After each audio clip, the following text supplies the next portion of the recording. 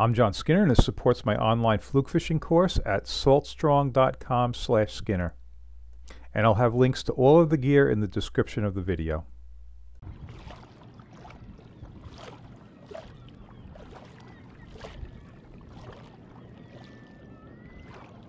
So here's another trip that I'm really happy about. I haven't done one of these fluke wading trips in just about 3 years, and part of the reason is because I moved and it's a little less convenient for me to do, but the big reason is that the fishing on the bays where I typically do this kind of fishing, it just hasn't been very good the last 2 seasons. Now, if you saw my latest video in the kayak, it was shallow bay fishing, and I did quite well, and I was extremely encouraged by that, enough so that I decided, hey, I'm going to give this a shot and see if I can get some fish wading, because I've always enjoyed fishing these things that way.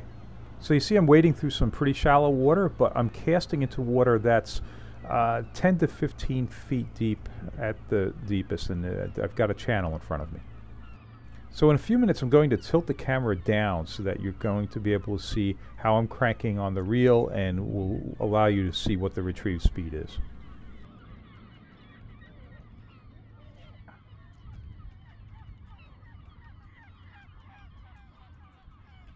Ooh, that's a good hit. Oh, here's something.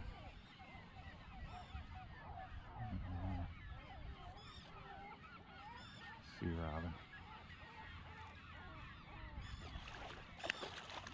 Yeah, definitely not how I want to start. These things have inundated the bays the last couple of years. I didn't catch them the other day in the kayak.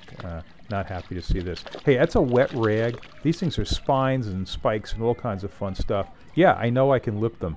You know what? Cradle it with a wet rag. That's really easy on the fish. I'm not going to get stuck. And off it goes in fine condition.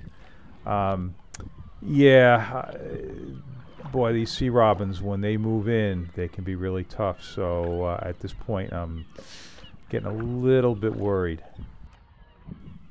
All right, and this is a 3/4 ounce bucktail, and what I'm looking to do is, on the cast, make sure I get down to the bottom, and then you'll get to see the retrieve. It's going to be a slow retrieve. You see the rod action. So I'm just trying to get plenty of motion on the jig within a foot or so of the bottom, foot or 2 feet, somewhere close to the bottom. That's the strike zone.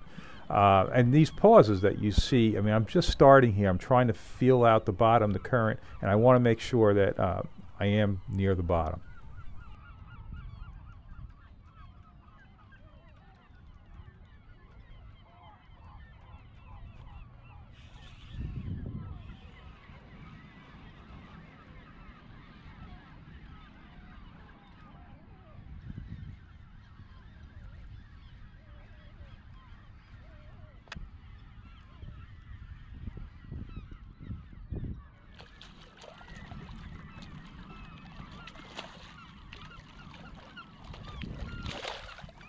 Okay, very, very encouraging, especially so quickly. Yep, no, it's just one for now. Let's see.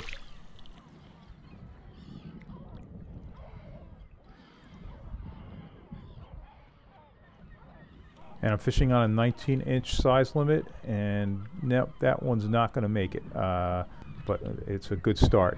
And I do want to keep, if I get a fish or two this trip, I definitely want to keep it. So. Yep, all right, that's a start. All right, you see I'm using the 3-inch gulp shrimp on the teaser, and I do that anytime that I'm in a mud environment. I know this looks like it's all sand, but the channel's mud. You can actually tell that, and we'll see it a little better on some of the fish, the coloring. But it's a mud bottom, so I suspect the fish are on crab, so I'm going to start with a shrimp. And on the bottom, on the bucktail, I have that tipped with a 4-inch gulp nemesis. I really like the action on the nemesis. The other day in the kayak, there were not many sea robins, so I thought to myself I could get away with using the nemesis. The problem with the nemesis is the tail rips easily, so if you've got a lot of sea robins or sea bass or anything like that, they'll tear those tails off. Otherwise, it has great action.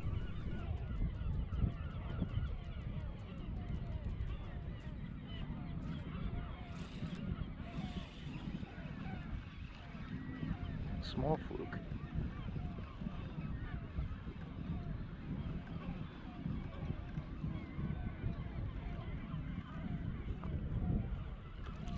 small as they get.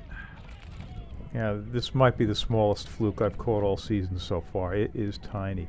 But, you know, I'd like to see any fluke at all because the fishing has been getting more challenging. So it's great to see small ones. It's great to see a good mix in size. And so that's fine. And you know what? Hey, it's another fluke. So I've got 2 fluke, and it's giving me some more encouragement. Now, something that's not quite optimal is I've only got about 45 minutes of incoming water, and that's what I would prefer to be fishing. I'm on a bay that's separated from the ocean by a barrier island. On the incoming, cleaner ocean water pours in. On the ebb, you tend to get more weeds. So I'm going to make the most of the flood here, the incoming, and hope that the outgoing doesn't mess me up too bad with weeds. So while doing this, anytime you feel a little extra weight, and hey, that could be weeds, doesn't matter, you swing. If you feel slack, that's definitely a fish. You definitely swing and try to set the hook.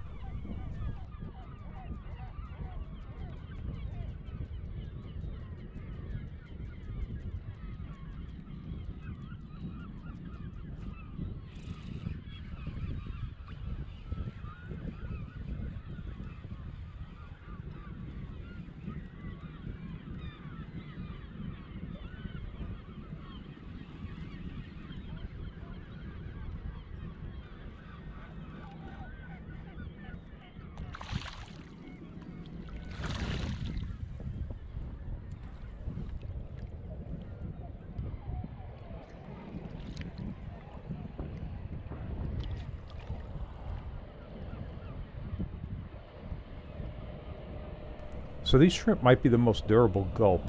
They don't tear, they really hold up well. Yeah, you know what, the fish will pull them down a little bit. I just re-thread them on, and yeah, you can definitely catch a few fish on each shrimp.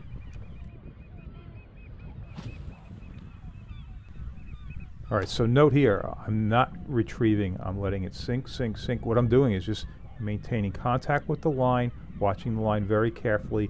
You'll see like a little twitch when it hits bottom. As soon as I see that, then I'll start the retrieve.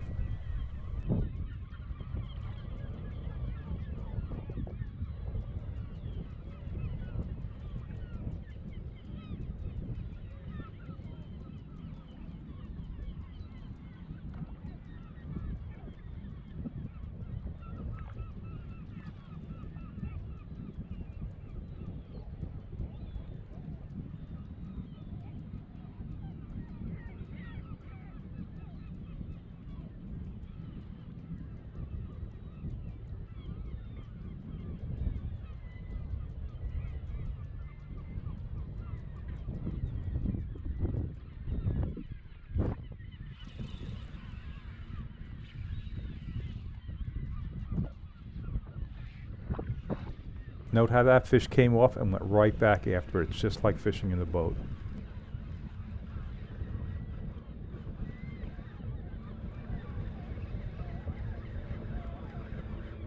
Nice. That was an aggressive hit. That's a keeper too.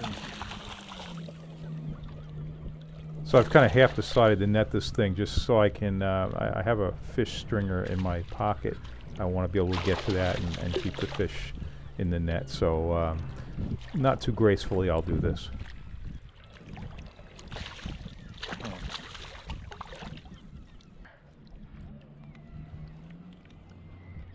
Okay, you hear all those birds in the background. Those aren't the birds I'm interested in. What I'm seeing, though, are Arctic terns, the little seabirds, and they're hitting the water and they're picking up some small bait, almost certainly sand eels. With sand eels in the water, I'm going to switch off of the gulp shrimp and put on just a single sand eel on the hook. I think that looks extremely natural, and going to give that a shot.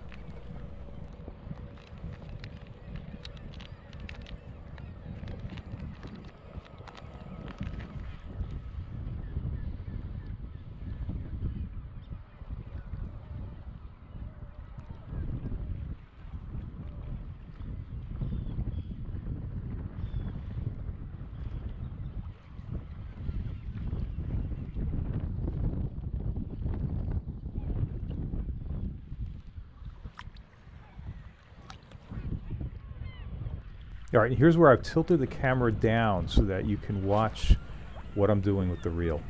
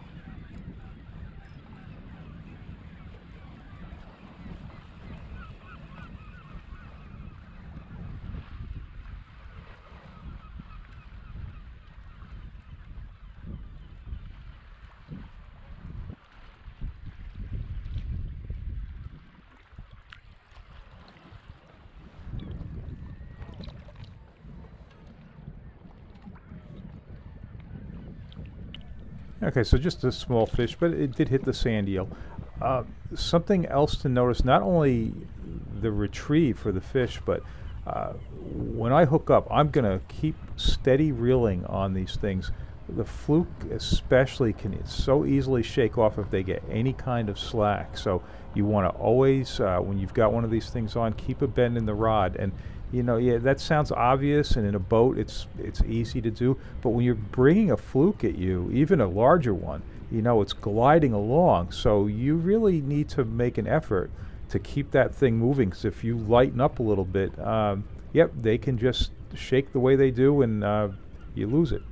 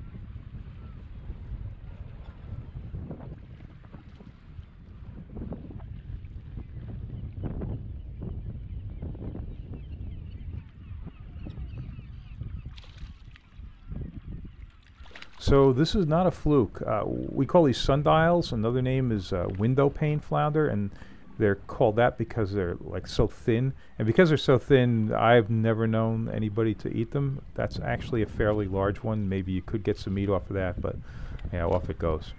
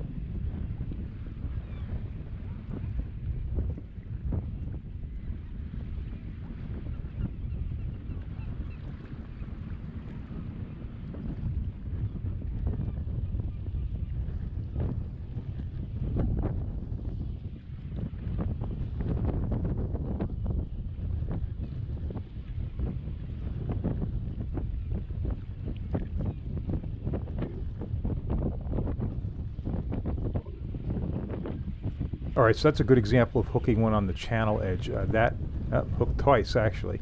That retrieve was all the way in, and just where the channel was coming up the slope. And a lot of times the fish are there. You have to make sure you work that really carefully.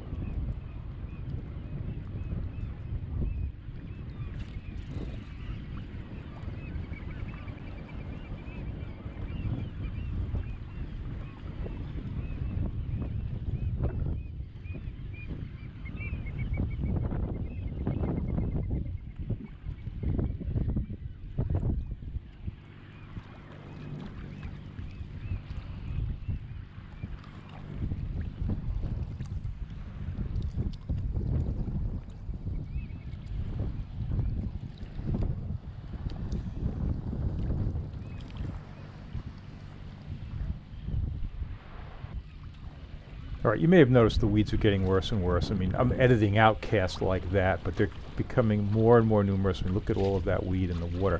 I actually thought I was going to be done at this point because I just couldn't get through them. And you see I'm walking, and I'm going to walk maybe 100 feet or so and pretty much walk my way out of it. So, you know, sometimes the currents come together in a way that they kind of deposit these things or run them through into the same spot, and as I'm walking they're getting a little bit less, and I'm gonna get to a point maybe another 50 feet from where I am where it's okay. You can see it's they're thinning out, so sometimes a little move will make a big difference.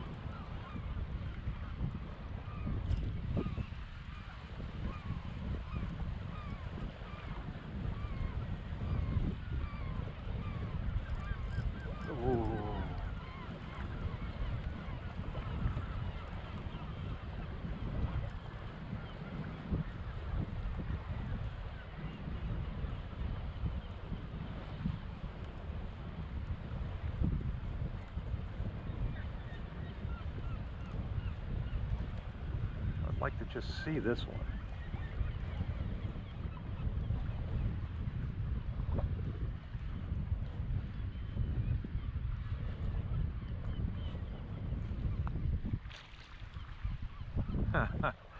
Oh, this is too much.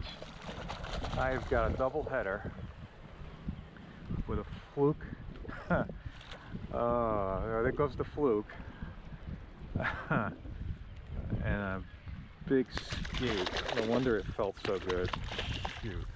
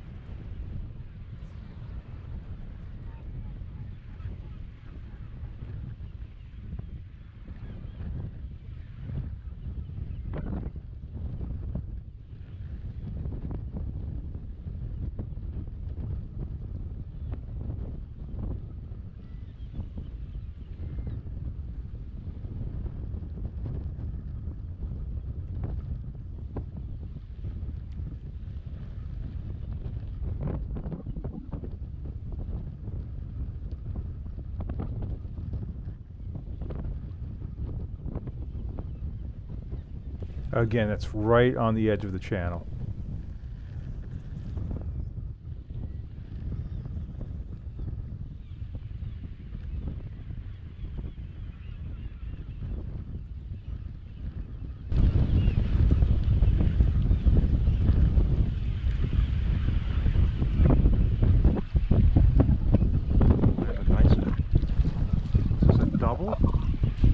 Oh boy, look at this.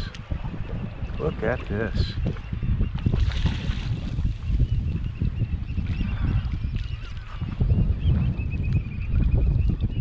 Well, I'm really thrilled to see this. I've had very, very few doubles casting. I am not sure I've ever had any. Probably at one point, but yeah, so there's a decent number of fish around. I'm not showing all the ones I'm catching, and I'm going to cut the video short and leave a bunch off, so I end up catching a lot of fish this trip. And so given the way it's been the last couple of seasons, it's really great to see all these fish. Yeah, he's not quite going to make it. He's going to be just short of the 19-inch limit, and so he gets to go back. And I'm not going to get any more keepers. I'm going to have one non-fluke that I'm going to show near the end of the video, and just a couple of others. So, hey, check this out. Look at this watercolor. It's a really great example of how the water quality can degrade on the outgoing current in areas like this. That water was so clear on incoming, and now as it's dropping and the water's getting pulled from the deeper reaches of the bay, it's getting dirtier, it's getting weedier, and but hey, you know what? The fish are still there. I'm still catching, especially if you can work through the weeds and the weeds don't kill you. It can still be quite productive. If you haven't checked it out, I would encourage you to check out my online Fluke, or they're also called Summer Flounder, course at saltstrong.com/Skinner, and there's a discount on that link. And yeah, if you're not a subscriber, I would ask you to subscribe if you like these videos. And all right, there's a few more fish to catch, and thanks for watching.